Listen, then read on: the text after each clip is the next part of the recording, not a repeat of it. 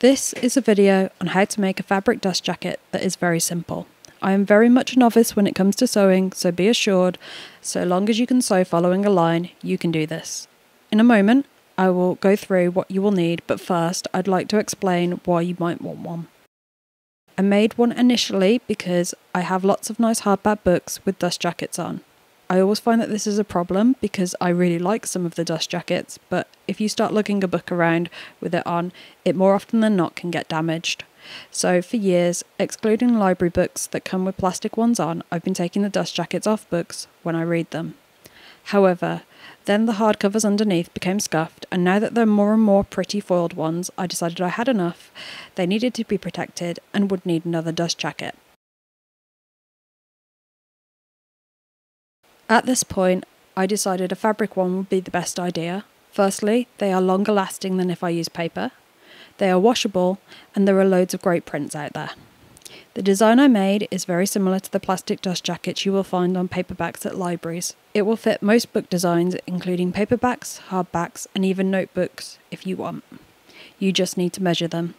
I've included my measurements for this one, but you'll need to measure your chosen book to get the most accurate fit for your own cover. Anyway, let's get on to what you will need. Step 1. What you will need. A book that you want to cover, sharp scissors, a sewing needle, though you can also use a sewing machine, thread, ideally in a colour to match your fabric, a measuring tape, a sewing pencil or chalk to mark out the pattern on your fabric, pins, elastic, there is no specific width, and most importantly, 2 pieces of fabric. You could do 2 pattern sides if you wanted, but I've chosen to do plain fabric for the inside. You can also add some ribbon to add in a built-in bookmark. You want to make sure you seal the ends of the ribbon so it doesn't fray. You can either do this by melting the edges or folding it over and sewing it. Step 2. Preparation. You will need to measure your fabric. The easiest way to do this for a hardback is to measure the existing dust jacket. The book I'm using is a small hardback. Its measurements are 25.5 centimeters down and 55.5 centimeters long. I'm actually going to make it a little longer so that it will fit thicker books as well as this one. If your book doesn't have a dust jacket, you can also measure it by the size of the cover. So it would be the front cover, spine, back cover, plus roughly another 20 centimeters in length so that you will have 10 centimeters flaps that will go around the book. After you've worked out your measurements, you want to draw the rectangle on one of your pieces of fabric. I've done it on the backing fabric as it's easier to see on plain fabric than on patterned fabric. Once you have done this, you want to pin the 2 pieces of fabric together, making sure that you have the back of the fabric showing rather than the front of it. Then trim any excess. You want a seam allowance of at least 1.5 centimeters.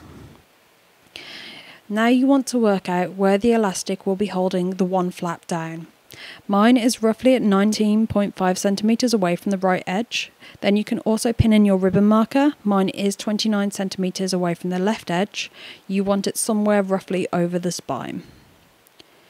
Step 3. Sew it together. Now that the fabric and elastic are pinned together, you are going to sew along most of the lines you marked out. Running stitch, the most basic stitch, is fine for this, though you want to make sure you keep your stitches short for strength. Or like me, you can use a sewing machine. Sew nearly all the way around, though you want to leave a 5 centimeter gap so you can turn the fabric to the right side. Step 4. Trim, press and sew. At this point, you want to trim your seam allowances a bit closer, especially if you did them quite wide like I did.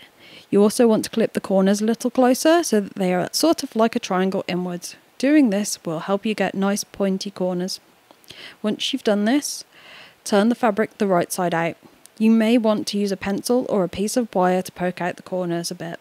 It's a good idea here to iron the dust jacket so that the seams are pressed, which will make the next part much easier. After that, you want to sew up the gap. Again, running stitch is fine. At this point you can see I've actually done this upside down, but the plus point is it doesn't matter which way the sealed flap is. So in this case it will be at the back of the book. Traditionally it is at the front of the book, but it won't affect it either way. Plus I've somehow sewn in my elastic a little bit wonky, but again this isn't a problem, so don't worry about it being perfect.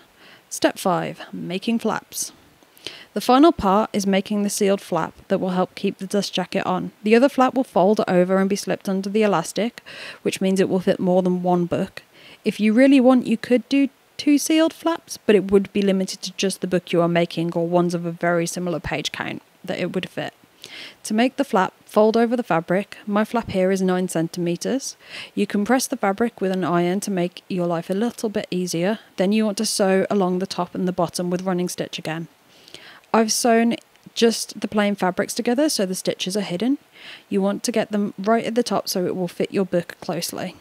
Step 6. You are all done and now you can put it on your book.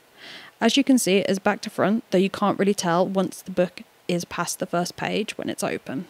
Closed, it isn't noticeable at all. So I hope that helps and you enjoy your new fabric dust jacket if you make one.